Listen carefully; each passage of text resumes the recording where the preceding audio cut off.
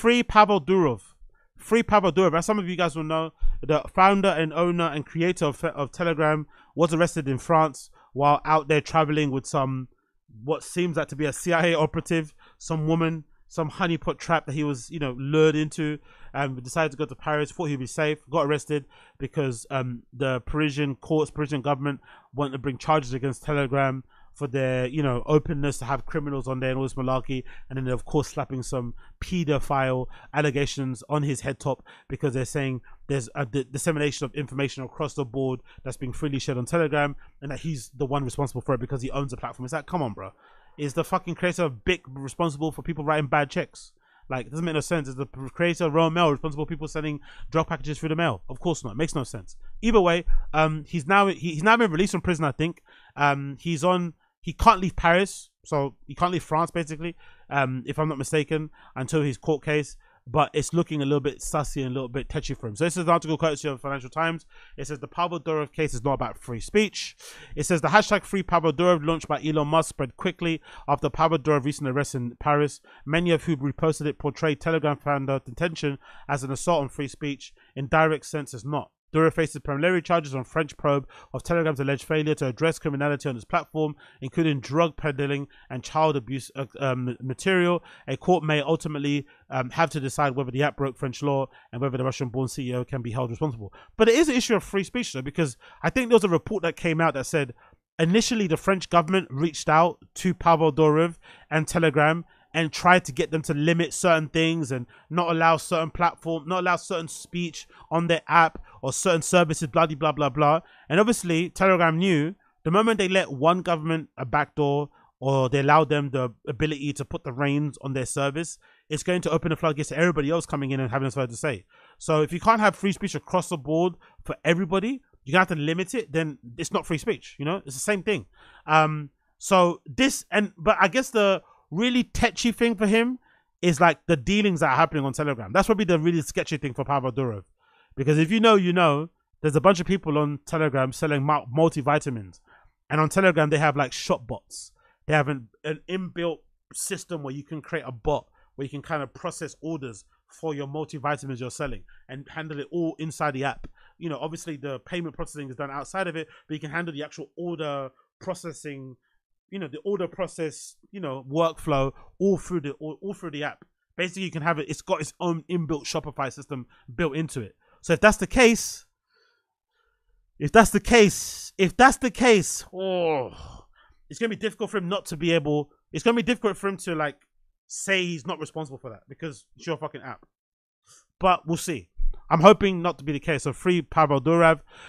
It continues. U.S. conservatives and Silicon Valley entrepreneurs have found themselves in a strange concert with Russian bloggers in alleging that the Durov detention shows that European tech regulations, certainly more hands-on than U.S. variety, is on the road to censorship. It's always been like that, though, isn't it?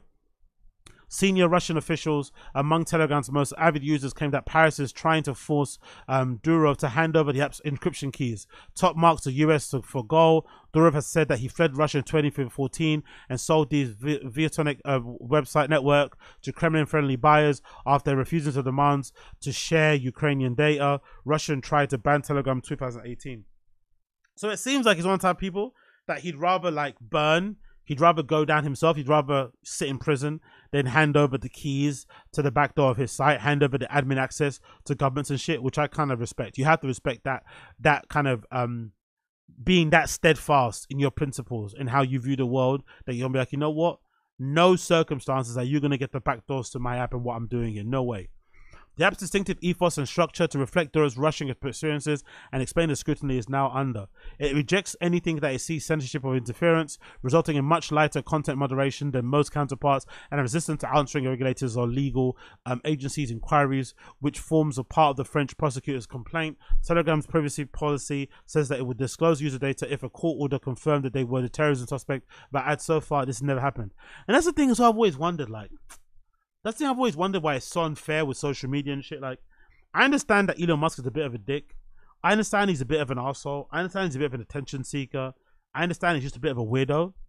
But I do also enjoy his era of Twitter ownership because it's a different experience. You go on there and see like Nazis and racists and misogyny. You see crazy shit. crazy shit happening on Elon's Twitter that you never saw before under Jack Dorsey's tenure. I don't mind that though. I don't mind certain people's tenure being the reason why a certain app is steering a particular way. And everyone has their turn, or a platform, you go to a certain platform for a certain type of experience. The reason that I have an issue with this sort of thing is almost like they want to nerf every social media platform. So every platform is the same experience. Sometimes if you want no holds barred, crazy wild shit, I want to be able to go on Twitter and see some of that stuff. I want to see negativity. I want to see horrible videos of people getting knocked out and run over. I want to see all that sort of stuff. But if I want to go and see some people traveling, I want to see fucking, you know, Christian girl summer content, I know where to go on IG and where to go seek that sort of content out. I don't want my kind of social media experience to be the same across the board. I want it to be varied. Like Telegram is like all over the place. It's completely like, you know, it's Mad Max over there. It's fucking all over the place. It's really fucking crazy. So I don't really mind the different experience. I just wish there was an ability for people to have that and not be forced to every platform that is super, you know, lax with them content moderation, or has completely none, is then penalized and has to then install them in order to still be about and viable. That's just not fair. Do you know what I mean? Personally, for me, these principles have made Telegram and most have an important haven for citizens beleaguered by the political opposition groups under the authoritarian regimes such as Belarus or Iran. They have also made a platform attractive to extremists and say monitoring groups, those engaged in criminal activity. By the way, I think a lot of the stuff happening in Ukraine, right? When the fucking invasion by Russian forces started, some of the initial reportage and coverage that we got from Ukraine, I swear it came from Telegram. So a lot of the initial things that we saw came through Telegram. So if Telegram wasn't around, we wouldn't have been able to have seen firsthand what was happening in Ukraine and how people were suffering and how much of that country has been absolutely decimated by some of the Russian forces.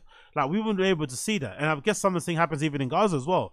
So that ability to have a platform that's, you know, without censorship and stuff allowed all that information to disseminate as freely as it did. Telegram is also called, it's absurd to claim the platform or its owner is responsible for the abuse on the platform. Exactly. I think the same thing. Yet the law and most of the society have decades expected traditional telecoms networks to allow wiretaps under court order to law enforcement of bodies pursuing crimes. Online networks should be expected to do the same, including a rule for the states such as France. It is complex when data may now be held in servers across multiple jurisdictions, but the nearly 70 countries, including the US, that have ratified the Budapest Conventions on Cybercrime are already committed to harmonizing laws and facilitating cooperation against electronic offences, including the spread of child sexual abuse material, which extends allowing foreign law agencies to directly query internet service providers. China and Russia are not members. By the way, I think they just slapped this on people just to get them to comply. The moment they mention child sexual abuse stuff, everyone's obviously going to be scared and want that not to be on their platform and comply straight away. But I think some of these cases are super rare. I would just say the most reason why they're annoyed by it because it's a totally free, no holds bar platform. There's loads of dealings and stuff going on there that they're probably not getting anything out of. I'm sure a lot of the kind of OGC element as well is something that they want to keep a hold of. Drugs moving around too freely, or whatever.